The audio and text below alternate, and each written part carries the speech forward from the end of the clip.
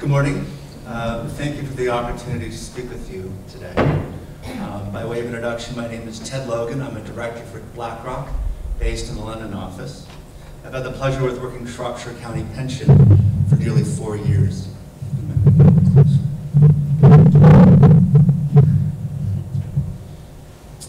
Today, my plan is quite simple. I want to answer 3 simple questions.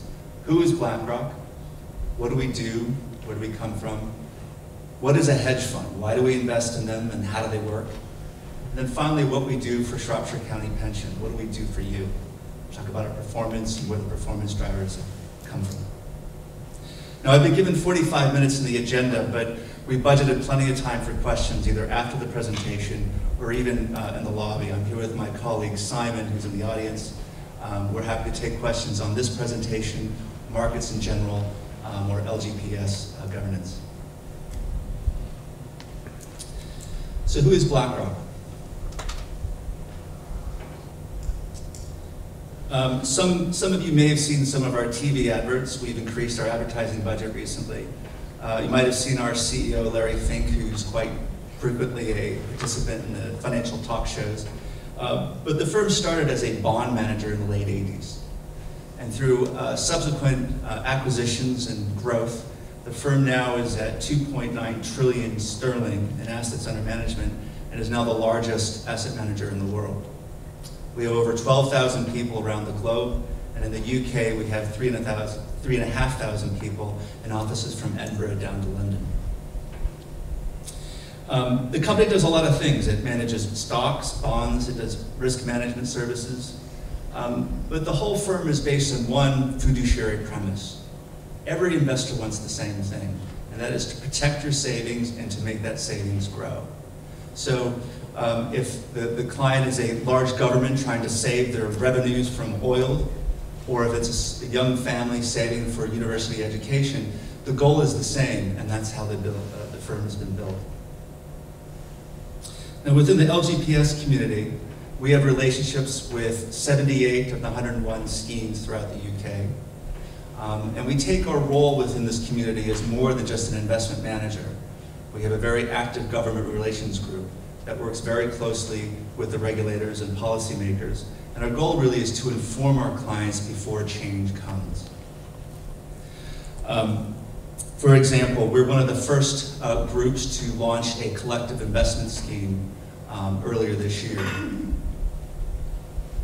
which is basically a group of passive or tracker assets, which is very new at the time. Now, I know this topic may be very top of mind to this audience, so I would suggest we can talk about this in the lobby after the presentation. So, within this large entity, Blackrock, there's a division called Blackrock Alternative Advisors. This group focuses exclusively on hedge fund investments and absolute return portfolios. We have 14 billion sterling in assets under management. We have 89 people in 5 offices around the globe, and we have a 20-year track record in doing this. Now, these 89 people are composed of research analysts trying to find new hedge fund talent. There's risk analysts that look at the quantitative elements of these portfolios, and there's even operational due diligence analysts. These people actually will meet the hedge fund managers, ensure there's proper controls in how they manage the money, and they'll even do background checks. And what's interesting is we found that 4% of the people actually will lie on their CV. And we kind of have a cockroach theory. So if someone's willing to, if you see one cockroach, there's probably more. So if someone's willing to bend the truth a little bit, there's probably an issue down the road. Now, that process is quite simple. You just don't invest. Because this business is all about investing in people, and you can't invest in people you can't trust. Now, the business is broken into 3 groups. There's our diversified portfolios, which are multi-manager, multi-strategy. This is what we do for Shropshire.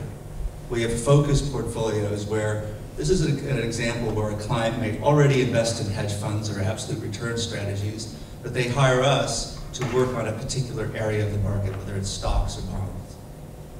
The third group is co-investments. And co-investments is where we'll actually invest directly in a security alongside a co-investor, and together we'll make that investment. And this has become more popular recently because we're stepping where the banks are stepping out. Now, for all three types of business, they can be delivered in a custom structure where there's only one investor in the fund, or in a commingled structure where there's multiple investors into one fund. Now, in the UK, well, let's talk a bit about our clients. We have a large range of clients, and it's globally diversified, and we talk about working with different insurance companies, foundations, different types of charitable entities. Taft-Hartley plans you'll see on the graph. These are effectively pension funds for US labor unions. But the two groups that we have most experience with are governments and pensions. In the UK, we have over 32 clients, and for LGPS clients, we have over 220 million in assets under management.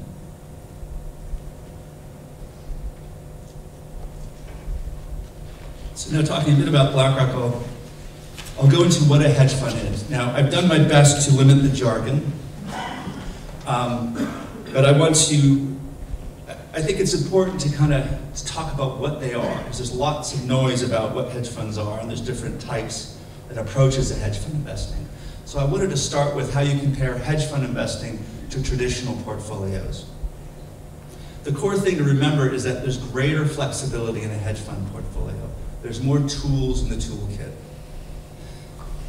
Firstly, they can invest in a wider range of assets, where traditional portfolios will invest in stocks or bonds or cash.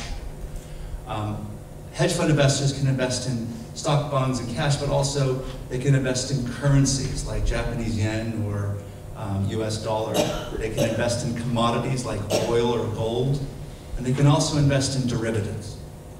Now, derivatives would warrant an entirely different presentation. The analogy I'd want to use is simply the derivatives are kind of like the stuntman to Daniel Craig in the Bond movie. They're very similar, and he can do amazing things, but they're entirely different.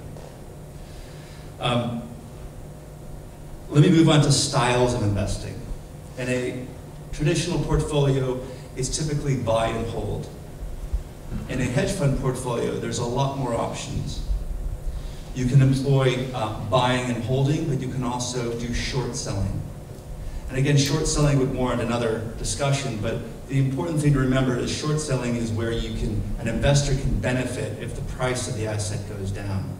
So if you combine those two things, you have a greater range of ability to express a view. There's also fewer structural limitations. Whereas a traditional portfolio, let's just say, for example, if you were invested into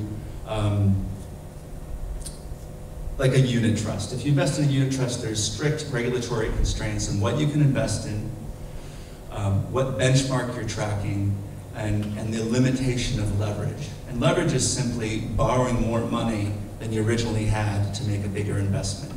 And leverage can magnify gains, but it also can magnify losses. And in the unit trust, there's limitations in how you can do that. In a hedge fund strategy, you have greater flexibility when you want to employ these type of tools. There's also, and finally, there's return objectives. If you look at a traditional portfolio, say a UK stock manager is going to be measured against the FTSE 100. In a hedge fund strategy, they're measured against a performance target or an absolute return target. In the case with Shropshire, our performance target is cash plus 5%. So we're expected to make that type of return, irrespective if the stocks go up or down or bonds go up and down. In summary, the hedge fund manager has a greater range of tools to express a view. So for example, we've heard a lot about what the Fed might or might not do in December. If the hedge fund manager believes they're going to raise rates, they can do a couple of things. They can buy stocks with companies that are big consumers of raw materials, oil, nickel, gold, etc. Because typically when interest rates go up, these raw materials, the price goes down, which increases the profit margin of that company. That profit goes up, the shares go up. They can also make an investment in a currency. They can invest in US dollars against another currency. Because when the interest rates go up, the central banks will effectively increase the price of their currency. There's lots of ways to express these views, and that's the whole point of hedge funds, that you have a wider range of tools to express your view. So I kind of want to address some of the common misconceptions of hedge funds. As we know, the press does a very good job selling racy headlines to sell more papers. But I want to address some of the most common things that are brought up. First of all, hedge funds are risky. Now, hedge funds employ different strategies and a different approach to risk. And some take on deliberate risks, and some hedge or minimize those risks. And an example of that would be there's volatility, or the velocity of price change. You know, the FTSE goes up and down quite violently sometimes. That's a risk. There's also liquidity. And liquidity is really the ability to sell something at a reasonable price in a reasonable time. And an example of an illiquid or less liquid asset would be your house. It's going to take some time before you can sell that at a reasonable price. So that's illiquidity risk. Another opposite example would be shares of BT. If you want to sell those shares, you go to the exchange, you get a price, it's liquid. So each hedge fund manager has a different perspective on what risks they want to take. The second thing is that hedge funds always generate positive returns. Now, hedge funds with these different toolkit, this broader toolkit, there are times when shares will go down and hedge funds will go up. But that is not a guarantee that every time that happens, they're going to continue to go up. There's different market environments, and it varies per manager. The third is that hedge funds are always hedged. And let me quickly address what hedging really is. It's the idea that as an investor, you're not making an investment to make a profit. You're making an investment to protect a particular price. So a hedge fund manager may hedge their currency exposure. So if they expect the Fed to raise rates, the US dollar will go up. They don't want that. So they will make a hedge against that currency move. Another manager might like that and believe in that and will make an investment for that currency move. So it depends on the manager. And the last one is hedge funds are only traders, they're not investors. There are some managers that are short-term investors. There are some that are very long-term, very much like Warren Buffett. The fact is, over the last 5 years, the managers that are short-term have effectively been replaced by machines. These algorithms and systems are sponsored by the banks, and in some cases, the hedge funds are bystanders to this type of technological advancement, and sometimes they're participants. So what are the sources of return of hedge funds? And the goal of this slide is to show the complementary nature of hedge funds next to a traditional portfolio. We talked earlier about the sources of return and the sources of risk. If you think about shares, they're really driven by economic growth. And the bonds are driven by, so if with economic growth, if the economy grows, the company will grow. So the shares are driven by growth, and the bonds are actually driven by the health of the company. So in traditional portfolios, the drivers of return are economic growth. The drivers of risk are primary market moves.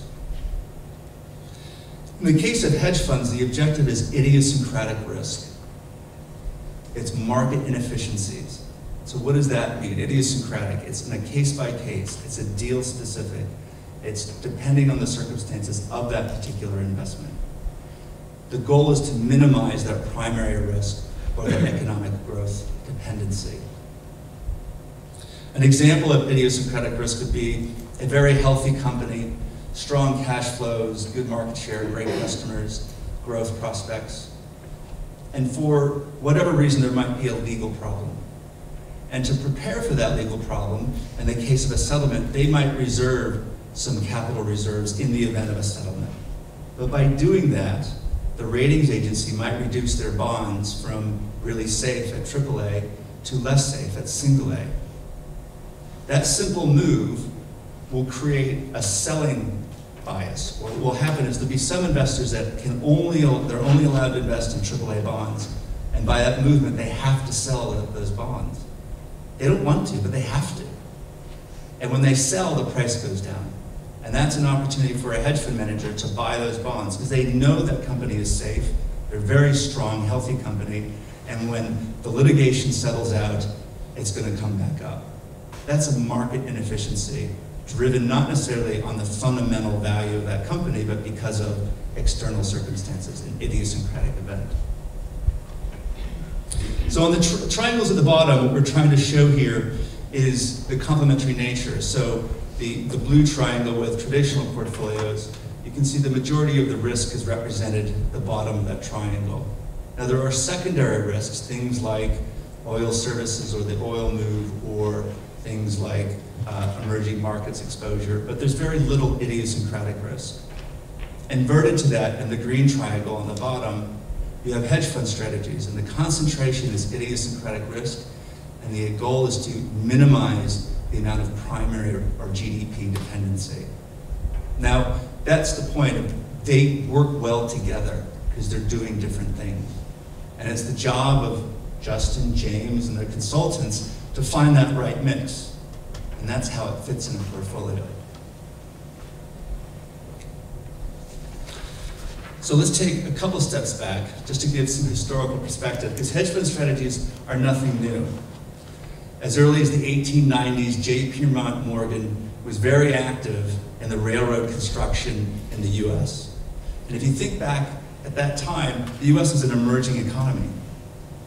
So there was a lot of change. It was difficult to get finances, and he came in and he effectively acted like an activist investor. And you might have heard that term. There's a lot of kind of loudmouths in some of the markets where they try to go and buy lots of shares of a company and create change. Well, that's effectively exactly what Morgan did. Another idea that's very old, it's kind of a new word and even a movie, is arbitrage. And arbitrage is as old as trade in itself. And there's records going back where, in the Middle Ages, where you would buy an ounce of gold for, say, £1 and go to another town and sell it at £1, 10p. And that's an arbitrage, 10% profit. Now, it was brought to modern finance in 1931 with a book by M. Weinstein, this Arbitrage Securities, and he brought that whole idea to a modern financial framework. Now, I did a little research on this because this book is quoted in lots of financial literature, and I found it on eBay, and it's only $5,000. It's the original. In 1969, A.W. Jones founded what we consider the first hedge fund. And interestingly enough, he started as a journalist. He was working for Forbes, and he's doing an article on these financial technicians. And they were employing leverage and short selling and doing a lot of the things that are common today, but it was brand new back then. He started his own firm with his friends. They were very successful. And in fact, the word hedge fund didn't come into common markets until 1966, when Forbes came back and did an article on him. He was no longer the journalist, he was the subject. And the title was The Hedge Fund Boys. And after that, the word hedge funds, and it brought it to the public, and there was a tremendous growth in the industry since that point. In 1969, there was a very well-publicized book, Beating the Stock Market, a quantitative approach. This introduced the idea of using quantitative techniques to invest in markets. Again, I looked that one up, and that's only $1,000.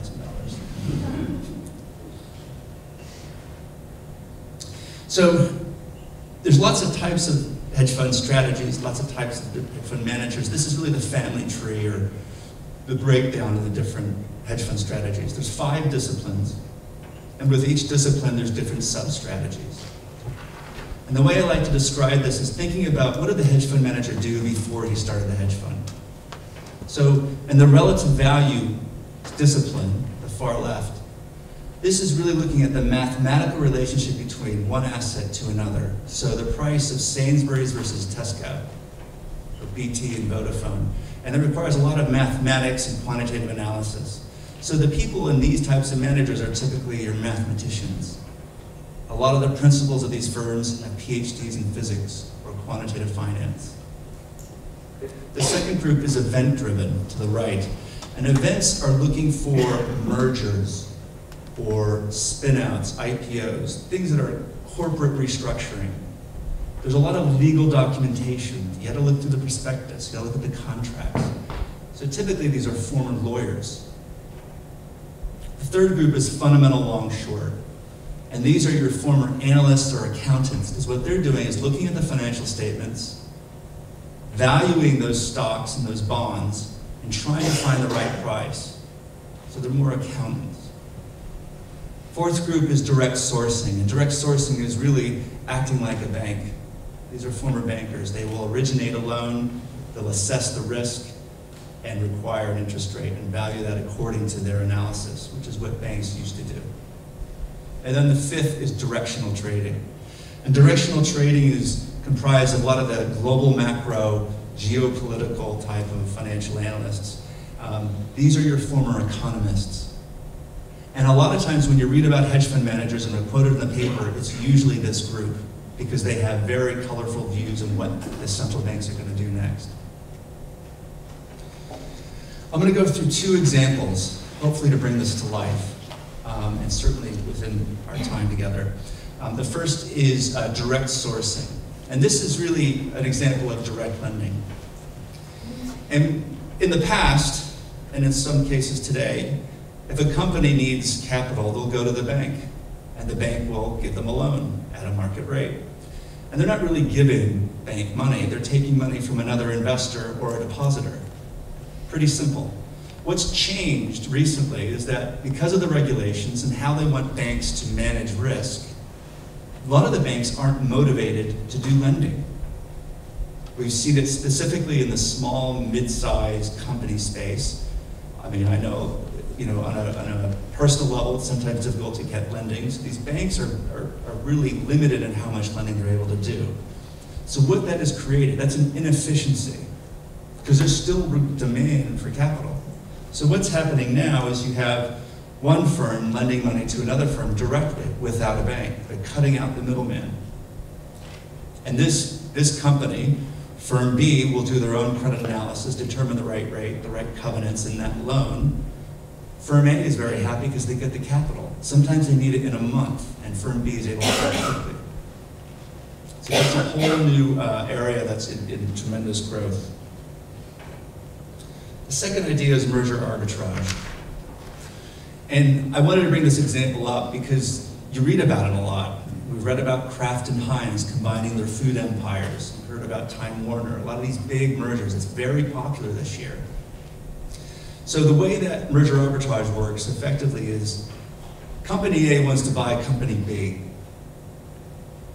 And they're going to offer a price well over what Company B is trading at to make it interesting, because they got to get them excited. So the hedge fund manager will buy Company B with the expectation that it's going to go up, and they will sell short expecting Company A to go down. So if you think about Company A, Company B, they're this far apart, they get closer, and then 6 months goes on because they're negotiating the deal. Who's going to be CEO? Whose office is going to get what? So that takes long, and sometimes you need to consult with the regulator if it's anti-competitive, etc. So over time, that gap will close. Now that manager is taking an investment on that gap, that profit. Now, over 6 months, we know the equity markets can go up and down, but they're going to go up and down together. So you're not sensitive to the stock markets broadly, but you're sensitive to that deal, that idiosyncratic inefficiency. That's where you make the money. So now we talked a bit about what a hedge fund was and how it works. Let me talk about what we do for you. So the Shropshire County Pension Fund has been invested in QIP since 2004. So what is QIP? QIP is an acronym for Quellos Investment Partners, which is the original firm that Blackrock acquired in 2007. It is one of our oldest, most successful strategies, and it has a 20-year track record. It is designed to be an all-weather fund of hedge funds. What that means is it invests in 38 other hedge funds, 15 different strategies, with thousands of different securities, stocks, bonds, derivatives. By working with Blackrock, we're able to negotiate fees where we're saving over £300,000 a year. The goal of this fund is to deliver stock market returns with half the risk. And since inception, we've delivered 17 million pounds in profit to the council. So how does that compare?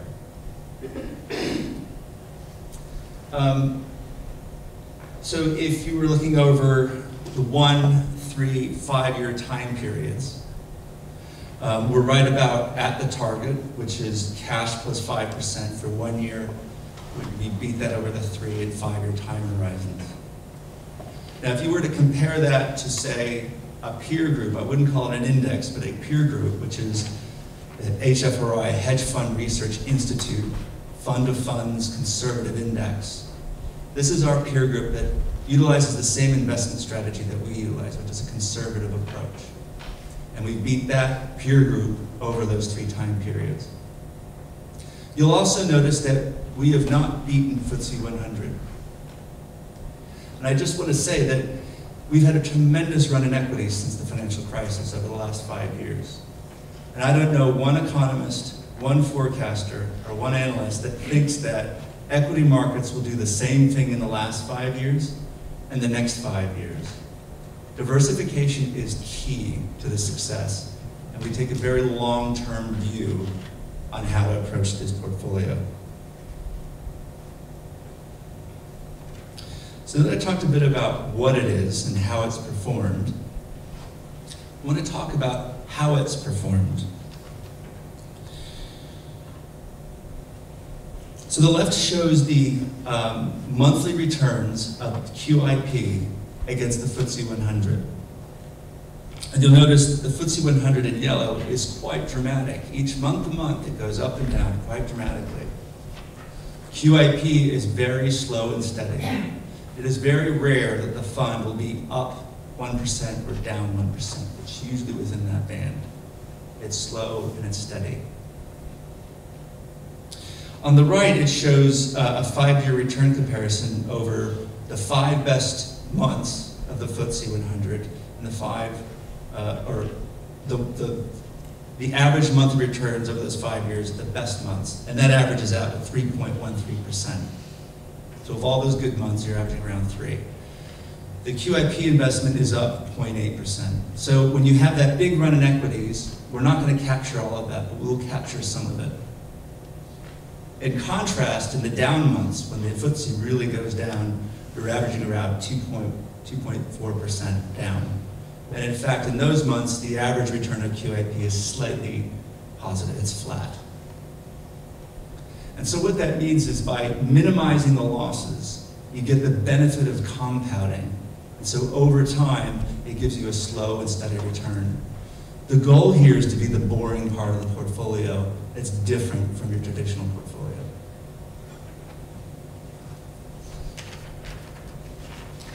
So let me talk a bit about markets and where we made money over the last year and where we see opportunities going forward. So the first theme is the changing in the street banking model. We talked about the direct lending example, but there's other cases where banks are changing the behavior. Typically, a bank would be a market maker in a particular security, particularly bonds. And a market maker is simply matching a buyer and a seller. You're a matchmaker. And that instant moment of time, you're taking a little bit of risk to make sure that that order is completed, that match is made. Well, again, because of the regulations, banks are not encouraged to take that risk. And they're making less and less markets. So they're reducing the role as a market maker. Again, that's an opportunity. Markets still need to operate efficiently. There's still buyers out there. There's still sellers out there. A hedge fund manager has the opportunity to step in and serve as the bank and effectively be the matchmaker, to be the market maker. That's an opportunity going forward. And that would be in a lot of our relative value strategies, which is actually one of the big drivers of the returns of the last 12 months. Second area of opportunity is emerging markets. And emerging markets would be defined as China, India, Mexico. China, given its size, is not going to be an emerging market for long, but they're still working on their infrastructure and building markets where they're less dependent on government intervention. So there's still work to do. And an area of opportunity that we saw over the last year was the Hong Kong Stock Exchange was connecting with the Shanghai Stock Exchange in what was called the Stock Connect program. So instead of offshore and onshore, we're building pipes to connect the two. So there are cases where a Chinese company, say a Chinese construction company, had shares in Shanghai, mainland China, and shares in Hong Kong. Same company, same financial performance, two different listed shares. Moreover, the Chinese government would have regulations and limits in who's allowed to invest in A and who's allowed to invest H. There's inefficiencies in those two markets. So what you have oftentimes is the A shares are trading at a premium to the H shares. Now that's an arbitrage opportunity. Maybe there's a reason for that. What we've seen some of our managers do is capture that quite quickly because they were effectively going against what the market expected and managed to make arbitrage profits. Now looking forward, they're looking to do the same thing with Sichuan Index or the Sichuan Exchange. So you can see where this whole market is becoming, there's fragmented stock exchanges throughout China and Southeast Asia, and over time they're going to be connected by pipes. And there's going to be teething problems, there's going to be inefficiencies, and those inefficiencies create opportunities for our managers. Another area in emerging markets is Mexico. Mexico recently engaged in the private sector to retrofit their oil services infrastructure. So they're taking in more capital, and there's more opportunity to step in and do something. There's sector-specific opportunities. We've all seen the oil price plummet over the last 12 months. And what's happening there is you will have three types of companies in the oil services sector. We know about Exxon and BP, but there's other smaller, mid-sized companies. There's companies that get the oil out of the ground. There's companies that deliver it to us at the petrol station. And then there's midstream companies that connect the two. And a lot of times these midstream companies, their revenues and their profits are based on contracts, not on the oil price. And what's happened is everyone's running away from oil, anything to do with oil, because of the price change. So all of these stocks and bonds are gone down in value. But the reality is that these mid-service or midstream companies are quite healthy, and they have contractual cash flows. So there's opportunities there to step in and either buy the shares at a discount, or even step in and provide financing. Because the banks don't want to lend to them, because the regulators and their shareholders tell them not to. So they need capital to continue their operation. So there's opportunities to step in there. Fully protected and collateralized by plants and equipment. So you can make very good loans to these companies. Another area is healthcare. Healthcare globally, in the US in particular, because of Obamacare, it's created inefficiencies. Some companies are capitalizing on it, some are becoming more efficient, some are stumbling. And that just creates more dispersion of opportunity, that the stocks are going out of whack against their fundamentals. There's opportunities there. Healthcare in particular, over the last 12 months, has done very well for this portfolio. There's also opportunities in pharmaceuticals. It's more in the US, but every time a congressman talks about drug prices, these pharmaceutical companies go up and down in the markets, and sometimes that's an opportunity.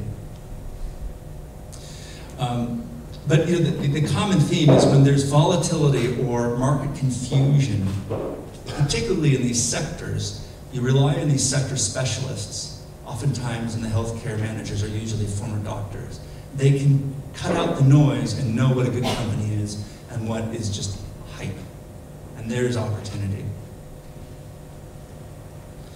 And the last idea is the alpha environment. Before I can talk about the alpha environment, I should talk about the beta. And beta is really simply passive investment, index investing. And if you were to invest 5 years ago, and you had perfect foresight, you would invest in a stock index and a bond index, and you'd make a lot of money. But that has been fueled by a global central bank effort with quantitative easing. All of these central banks have acted the same way. At different times, they've done the same thing. They've effectively borrowed from the future and provided liquidity and funding to raise the price of assets. So stocks and bonds have all gone up. Now interest rates are nothing. There's limited what they can do. So with the Fed, the probability is high it'll raise in December, but since this is recorded, we don't know. But there's differences of opinions by these central banks. There's difference of opinions of which sectors are doing well, which not. There's more opportunity and there's more uncertainty. And because of that, it creates more market inefficiency. So the managers that do well will be focused on the alpha opportunities, the idiosyncratic type of opportunities, as opposed to letting a particular asset ride and track an index. So I'm going to stop there and hand it to Debbie. But again, happy to take questions at the end. And Simon and I will be in the lobby to address any of the questions. Thank you.